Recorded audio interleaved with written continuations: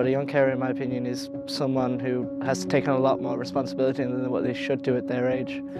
Looking after parents, other siblings, trying to balance that with their own lives. I used to be a young carer before I turned 18. And I care for my brother and my younger sister. It's a lot of responsibility and it takes a lot of patience and quite a lot of other things. If you're kind, you have a lot of endurance.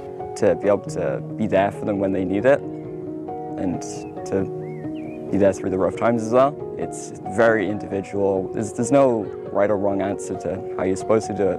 And I'm here at the Roscommon Young Carers Fun Day. It's a Families Day here and we're doing activities and anyone's welcome to join. The Young Carers is just a group of kids who are from all over the place who all have to look after people. We have groups like today, we're doing some craft work. We're face painting today.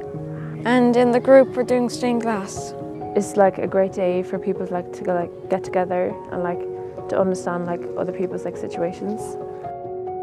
A lot of the kids have personal experience with grief, so we were kind of very tentative with that and we wanted to give them an open space to kind of explore it. So my job was to really help them explore that, brainstorm different ways that we can look at grief and then how we can turn it into growth. Really just to be with them and emotionally support them, provide them with the art materials and give them a space to really talk about grief and growth. And the beautiful piece that we have finished, they wanted to represent both sides of grief and growth, so that we used the light colours and the dark colours.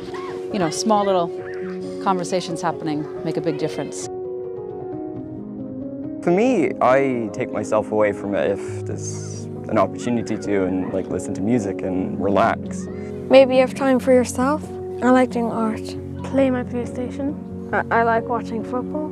Just so I can take a breath and then I'll be able to go back to caring. So if you're a young carer and you're struggling, I feel like you should reach out. There's always people there. There's always people to help you. But even if you feel like the world's small and you're the only one left, there is other people to help you get through the struggles. Anyone that is a young carer, they should start going to these group things because they help in many different ways.